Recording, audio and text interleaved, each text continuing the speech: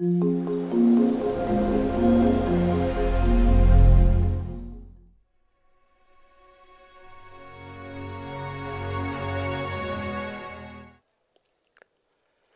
guys, we are going to start breast conservation surgery. In this, actually it is usually performed for the duct carcinoma in situ and patient with having stage breast cancer stage 1, 2A and 2B, means mainly for the early invasive breast cancers. Then it is called as lumpectomy, and it is also called as tylectomy. So, in case of wide local excision, in case of wide local excision, in case of wide local excision, this is aimed at removing the tumor. This is aimed at removing the tumor plus a rim of 1 centimeter, a rim of at least 1 centimeter of normal breast tissue. So this is called as wide local excision, and this is having margin of 1 centimeter. And quadrantectomy is mainly it's a excision of whole quadrant, excision of whole quadrant, excision of whole quadrant in which that contain tumor. Excision of whole quadrant that contain tumor is called as quadrantectomy.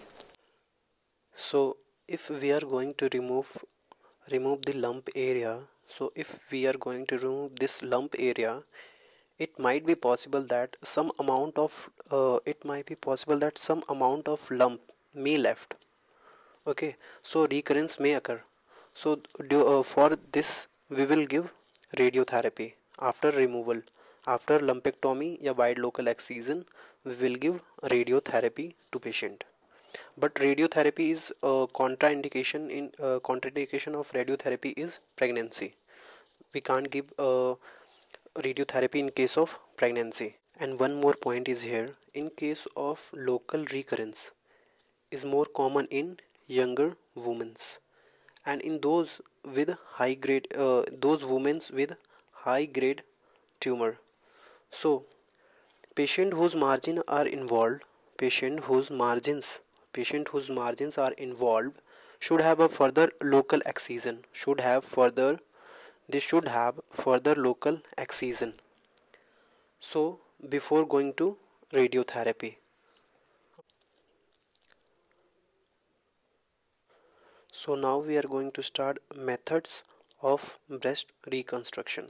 We have three methods: autogenous, in this case patient own tissue are used, and second one is alloplastic. In this case silicone gel implants are used, and silicone implants plus saline refills are used, and with combined means both autogenous and alloplastic will used in combined.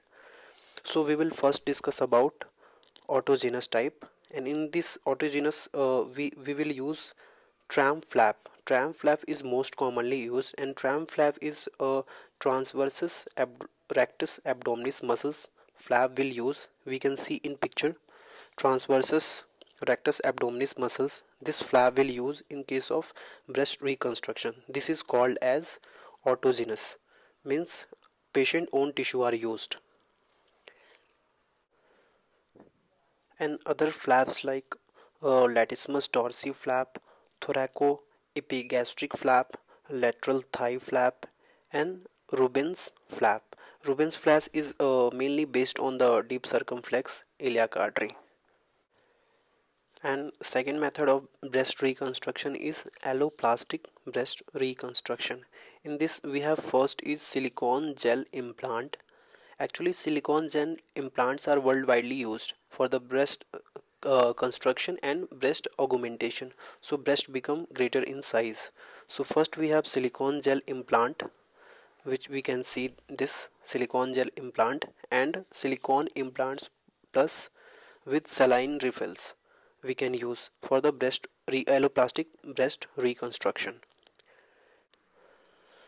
So guys, here we will see the procedure of alloplastic breast reconstruction. In this case we have this pectoralis major muscles, and above that this we have our breast. Okay, so in this case first we will do mastectomy. In that we will cut and remove the breast mass from the pectoralis major, and after that this part of skin is left only.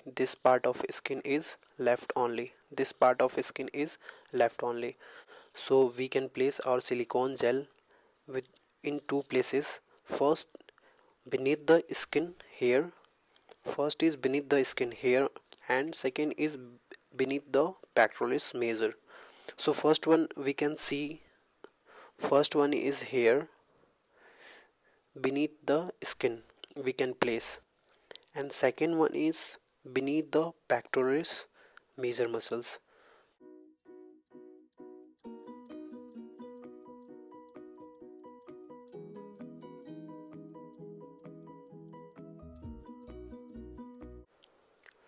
And the preferred location for the silicone gel implant is beneath the pectoralis major muscles. Beneath the pectoralis major, we can see here is pectoralis major muscles, and beneath the pectoralis major is preferred location to implant our gel, silicone gel.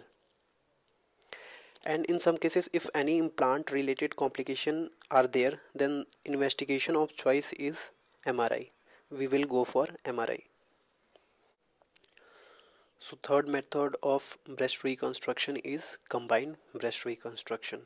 And where we are using this combined method of breast reconstruction is actually some females have large breast. So after mastectomy, it's difficult to restore the symmetry of breast only. So we can restore this with the help of flaps and implant both. So we are using tram flap and implant, like transversus rectus abdominis muscles flap and latissimus dorsi flap with implant, silicone gel implant, yeah, with saline refill.